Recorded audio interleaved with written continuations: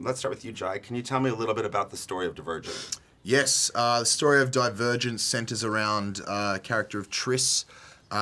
Basically, in this world, teenagers are reach a certain age when they are forced to make a decision whether they want to stay in the faction they're born into, or choose one that's perhaps more appropriate, and that's determined by an aptitude test they take. She opts to go to the Dauntless faction, and this kind of first installment is her journey through the training process, and then discovering that there's a conspiracy to destroy Divergence, which she has recently found out she is one of. Excellent. Well done. You really stepped it up. Next! You lost me for a second there. So Miles, yes. You know, you two both in this movie really get to, I think, have some fun and play, you know, the bad guys. I mean, you're not the villain that necessarily Kate, maybe, but you get to really, was it fun to play? Yeah, it's nice. I mean, I think villain is such a term usually reserved for characters in literature. And so being that this movie is an adaptation, you know, from the book, yeah, Peter's kind of, one of the villains in here. He's certainly an antagonist for Triss's character. And for me, it was exciting, really, to take it from someone in the book who maybe is a bit more one-dimensional to actually flesh them out to a full person. Because nobody's just mean for the sake of being mean. And for me, kind of the exciting part of it was, figuring out what is going on inside of Peter that has him kind of, lashing out and picking on Triss and really honing in on her character specifically. And do you think your familiarity with Shailene from working together before allowed you in some ways to go farther because of your trust and friendship that you could be meaner? Yeah, absolutely. I think, having worked with Shailene in The Spectacular now, I think when it came time to, do some of the fight choreography, perhaps if it was a girl that I really didn't know at all, I would have been, even more timid than I already was, because it is weird, throwing punches at a female. That just was, felt weird for me. But yeah, Shailene kept, egging me on, saying I'm tough, I can take it, and don't be afraid to, to come on, throw a punch, you wuss, and all that stuff. So I think it was, it was much more comfortable.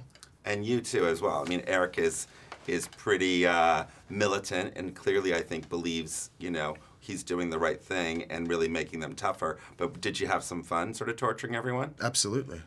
Yeah. Yeah. Were you similar to Theo, I guess, who came on and was sort of like a drill sergeant at all? Were you weren't in the training at all? Okay. No, I mean... Well, you missed all the training. I missed the training. Yeah, he came... I came late. Training was built in. Yeah. Theo was more of a leader for us during the training. He was he actually did a lot of the boot camp stuff in character, which was cool, especially for that is cool. Some of the extras. Or not extras, but... Yeah, kind of extras. See, I missed that whole process. People. I couldn't comment on it. Yeah. Which is a shame. Yeah, would have loved to have you there. But aside from the training during the actual movie, was it fun to be the sort of bad guy and the taskmaster for all their other... Yeah, no, it was. It was cool. But like you said, I mean, it was always less about being the bad guy and more about trying to, buy into the philosophy of the Dauntless and be there in a sense. It's tough love. Is that how you viewed the character of Eric? Yeah. Yeah. And now some of these questions you guys have been getting a lot from the press today, but like, the what faction you would be in, I'm sure you've got that 100 times. What faction would you guys have? Well, I started out, with Dauntless, and then, I've kind of been sitting on it and letting it really, ferment and float around. And I think Amity would be a lot of fun. I think I'd just like to be in a field kind of harvesting and just hanging out. Not a whole lot of pressure in Amity. They're in. Yeah. Okay. They're in it or there isn't? Amity. Okay.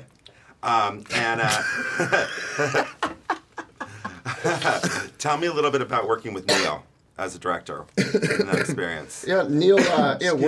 Working with Neil is great. I was a big fan of Limitless, so I was excited to work with Neil, and I think.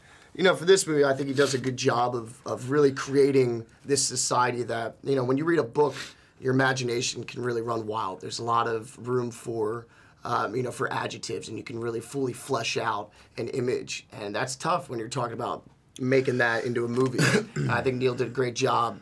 Every time I talked to him on set, you could tell he was thinking of a million different things. The next 10 things. Yeah, exactly. So, but yeah, he was very present. He's smart. He's a great guy. Yeah. And what was it like having Veronica Roth around and the author there? I mean, did you find her a resource, or did you sort of let her do your own thing? And yeah, I didn't really delve in on a sort of it wasn't really a resource. I mean, it was. I nice, kept asking her cool. for spoilers every day at lunch. I'd ask her what happens to Peter in Allegiant, and she wouldn't tell me. And I know you guys filmed the movie in Chicago. It was set in Chicago, and obviously a big group of younger people making a movie together like this. Did you guys have a lot of fun in Chicago? Was that a great sort of experience being there? It was a great experience. Yeah, we had a lot of fun. We had a ball. Well, usually, from the movies I had done previous to this, it was like if I was on a movie, I was the only person around my age.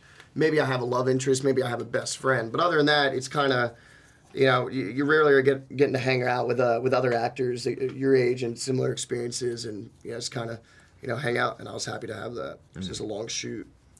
And I know, I think the movie's obviously just sort of a piece of epic entertainment. I mean, no one's looking for this to change the world or have really deeper themes, but people seem to be finding deeper themes in this movie. Did you think about any of them at any point in this process, or even now after you've seen it? I know you haven't seen it yet.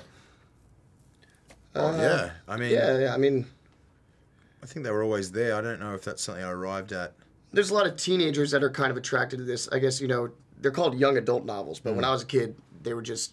Novels. Yeah, they were just novels. They didn't have this genre put on it, but, for a particular, I guess, if it's a young teenage girl and she sees the character of Tris and she's, around that same age and she's figuring out who she is and maybe she doesn't belong in this clique, I think that Tris is a really, she's a nice hero to have. She's not bitter. She's not jaded. She's very, truthful, honest, kind of going through this moment of self-discovery and really evolving into a completely different person by the end of this thing. So, and then for guys, it's got a bunch of action and, guns and just, cool fight sequences.